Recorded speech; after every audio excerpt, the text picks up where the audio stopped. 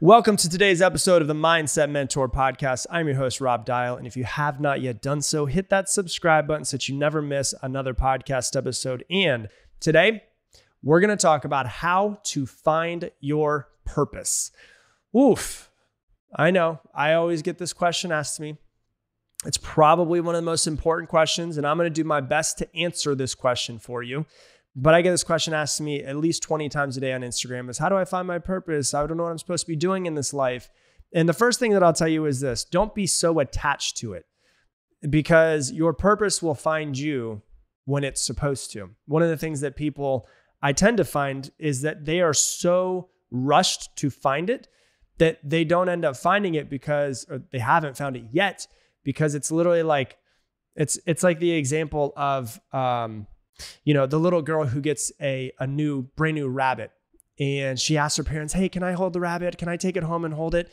And so they're like, yeah, sure. So they give her the rabbit, she's holding it. And then when we get to the house, they realize that the rabbit is dead. And the reason why is because the little girl squeezed it so much because she loved it so much, and she wanted to hold it so tight that she ended up accidentally killing the rabbit.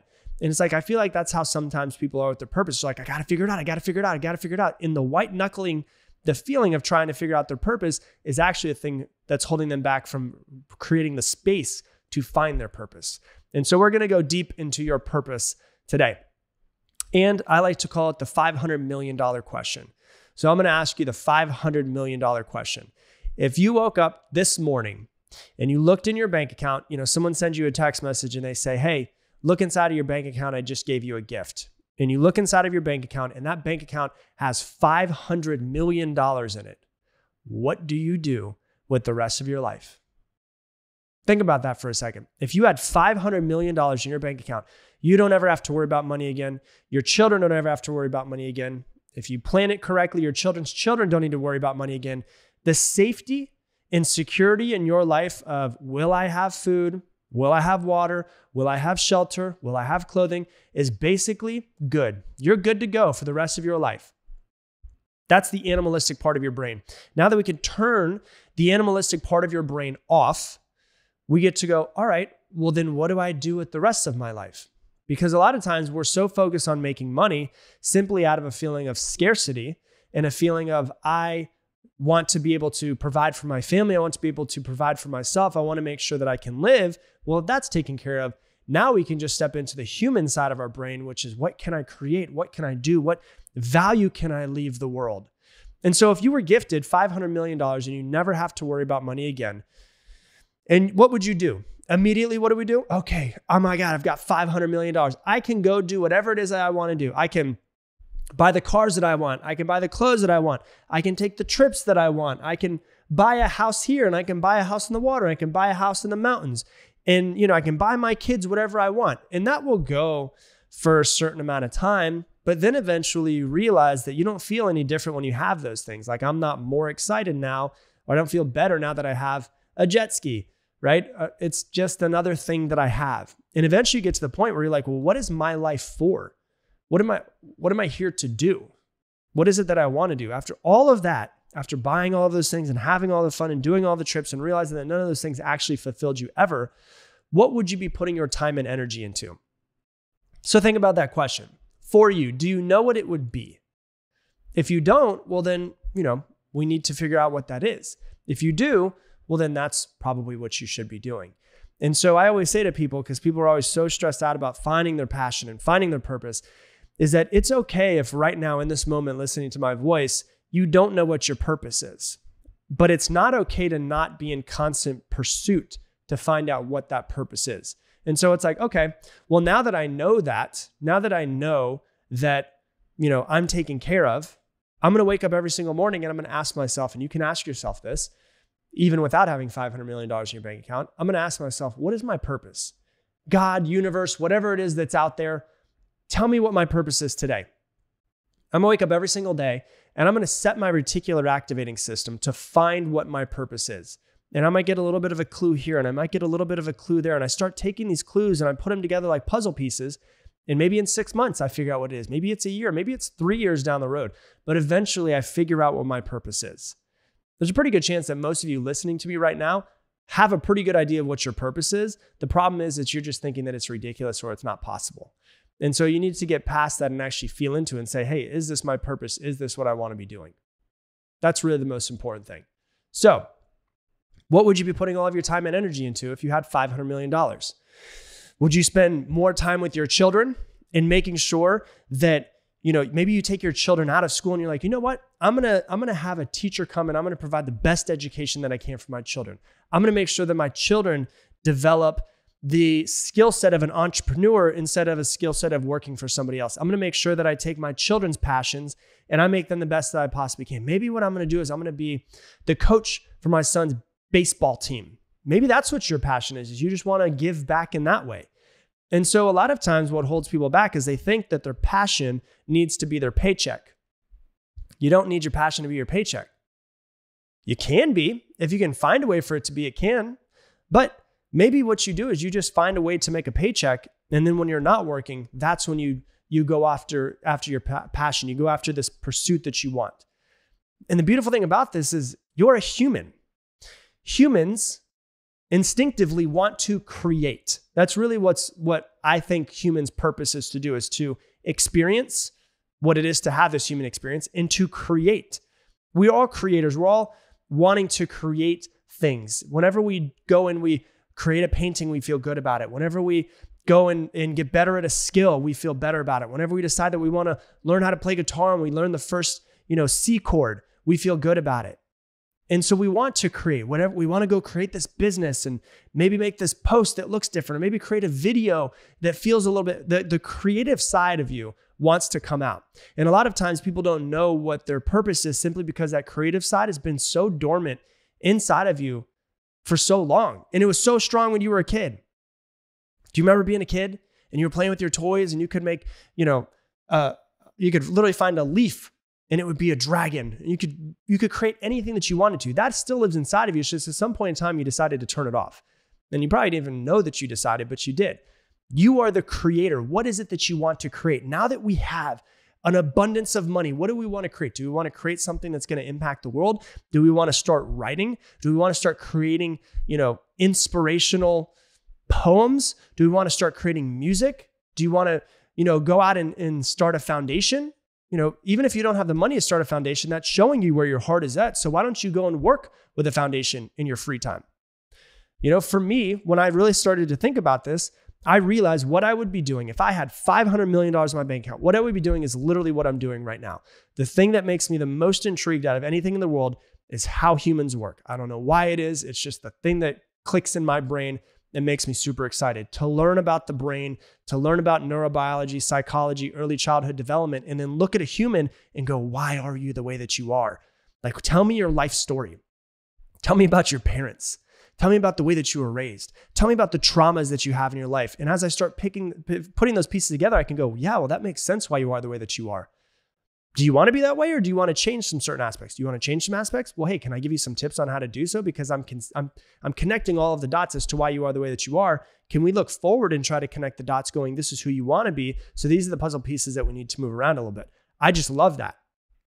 Not a lot of people love it. That's okay. But it happens to be what makes me excited. There was a question one time they said that I heard somebody say, and they said, hey, if you had 5 days left to live, what would you do? And you write it all down. They said, hey, if you had 5 months left to live, 5 days, I probably wouldn't be sitting here creating content. I'd probably be spending time traveling with people that I love and spending as much time with them as I possibly can. If I had 5 months to live, I'd probably be spending a lot of that time getting everything that I can out of my brain onto video that I thought would be valuable for humans. That would probably be one of the things that I would spend a lot of time doing, right? So that just happens to be my passion. What is yours? Is it that you would spend time at a foundation? Is it that you would spend your time painting and creating art that could eventually inspire people later on down the road? What is it that makes you, as Alan Watts says, what is it that makes you itch? If money was not an object, what would you spend your time doing? Because ultimately what we find out is that money is the thing that holds us back from doing what it is that we want to do. Because we think that we have to be constant pursuit for this thing, because that's what we've been taught since we were children. So what makes you light up inside? Would you want to start a business? In that business, 100% of profits go to children? Would you want to start a business and, the real reason why you have the business is to be able to expand human consciousness and improve people through your business and develop yourself as a leader so you can develop other people? Would you want to, record videos? Would you want to make music? Would you become a coach and be a life coach or a fitness coach or a nutrition coach? But maybe at this point, you don't think that that's possible for you. So you have to stick with your full-time job because you have to pay the mortgage. And you don't think that you can make money, even though you can make a ton of money as a coach, but there's a party that doesn't believe that. Would you start a charity? What would you do with your time? And here's the beautiful thing about it is, and I'll explain it to you this way is, and this usually tends to help a lot of people out, is when you're finding your passion, you're starting to work through your passion. There's two different things that can happen in your passion. Either number one, you could be a jackhammer, or number two, you could be so number one is a jackhammer. Let me explain it real quick before I go into the next one. So a jackhammer is, if you've ever seen a jackhammer, literally you just go. You just break through everything. You just go, go, go, go, go. And a jackhammer is someone who's like, I feel like with my passion, I'm a jackhammer. Like I feel like I found this thing and I want to do this till the day I die. It might shift in 7 years. I might not want to do this in 7 years. But at this point, I feel like this is really the thing that I want to spend the most time with, right? So are you a jackhammer with yours? Or maybe are you like a hummingbird? And this is where a lot of people actually are. A lot of people are hummingbirds. We put a hummingbird feeder outside of our a place about 2 weeks ago, and the hummingbird will come and they'll feed on it. And then they'll go up into the trees and they'll go into some of the flowers and the wildflowers that we have outside. And they go from flower to flower, and they don't spend all day at one flower. They go from one flower to the next flower, to the next flower, to the next flower. And so with your passion, it might not be something that you have to do until the day that you die. If it is, beautiful. You found it. That's the thing that you want to do till the day you die. But if you're someone that goes, hey, what could I spend the next 3 to 5 years of my life really getting into? Like if you had $500 million in your bank account, what would interest you for the next 3 to 5 years? What would intrigue you? And a good question you can ask yourself is, what do I want to learn more about? Like, what do I want to learn more about? Is there something that I want to learn about? Because usually what your passion is something that you're really intrigued by, something that makes you go, I want to learn more about this subject. So if you had $500 million and you could quit your job and you could spend time with your kids in your time where you were learning about something, what would you want to learn? Usually your passion is in something that you're passionate about learning more about and developing a skill and going, you know what? I do want to get mastery in this subject. What is it for you? What would you like to do? If you had an infinite amount of money, almost, you could do whatever the hell that you wanted. You could spend time with your kids. You could travel. You could buy all of the shit that you want. What would you spend your time learning about? What intrigues you? Maybe you go, you know what? I would spend a lot of time watching films. And then that develops into something of like, hey, I think I want to buy a camera. And then it's like, hey, what if I were to actually try to shoot my own film? I've got enough money to create my own film. And then you go into filmmaking. You start going into editing. You start going into script writing. Maybe you want to get into comedy because you're like, I just love watching comedy. I want to see what the feeling is. I love the feeling of making people laugh. I wonder what it would be like if I just tried to make people laugh all day long. And I sit there and I try to improve the art of becoming a better comedian. What would that be like for you? You have $500 million. You could do anything. What would it be? Think about that for a second. What is it? Some of you listening are like, I think I know what it is. And if you think you know what it is, that's probably it, but you've been just telling yourself it's not possible. And some of you listening are like, I don't freaking know.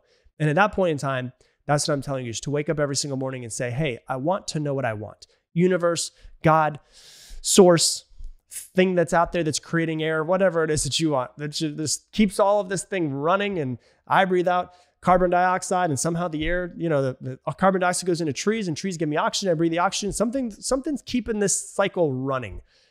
Whatever that thing that's keeping the cycle running and created all of this, what do I want?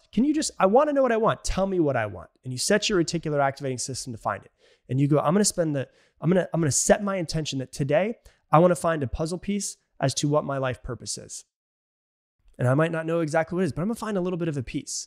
And then tomorrow, I'm going to find another piece. And the next day, I'm going to find another piece. So I set my intention as to how I'm going into every single day so that therefore I can start to find out what that purpose is. And then you ask yourself, what would I do if I had this money? And you start to figure it out. And you start to figure it out. And you start to figure it out. And the reason why I love the question of what would you do if you had $500 million gifted to in your bank account today is it cuts through all of the BS. It takes away all of the pursuit of money that we spend a lot of our time going after. And it gets down to what your true passions are. Often we take a job just because it's going to pay the bills and because you have bills that you have to pay, but you weren't put on this earth just to simply pay your bills and die. You're put on this earth to thrive and to create something and to enjoy what it is that you're doing. What is it? Now that you don't have to worry about working that job with people that you don't like or something that feels like it's sucking your soul, now what you can do is you can go, you know what? I'm going to spend my time doing something that I love to do. What is it? Now you can figure out what it is. Would you paint? Would you do music? What is your full expression of your human experience that you have? How would you want to leave this earth? What is your legacy that you want people to remember you by? Think about that for a second. What do you want people to remember you by? And you might not know what it is right away, but as long as you start, that's okay. And so write this down. I'm going to ask you this question. I want you to spend some time thinking about this. I'm given $500 million. What do I do with my time after I buy everything that I want? I'm given $500 million. What do I do with my time after I buy everything that I want? Once again, it's not okay. It is okay to not know what your purpose is right now, but it's not okay to not be in constant search for what that purpose is. You've got one. And I'm telling you, it wasn't to work a job that you don't enjoy just to be able to pay the bills and die. There's something else that's out there. I can't tell you what it is, but only you can find out what that thing is. So if you're given $500 million, what do you do with the rest of your life? So that's what I got for you for today's episode. If you love this episode, please share it on your Instagram stories and tag me at Rob Dial Jr., ROBDIALJR. And if you want to receive an email from me every single Monday morning with my intentions going into the week, go to mondayemail.com right now. Once again, mondayemail.com. I'll send you a short email. It's absolutely free of what my intentions are going into every single week. So if you want to steal my intention and focus on that intention, you can steal it from me. And with that, I'm going to leave the same way I leave you every single episode. Make it your mission to make someone else's day better. I appreciate you, and I hope that you have an amazing day.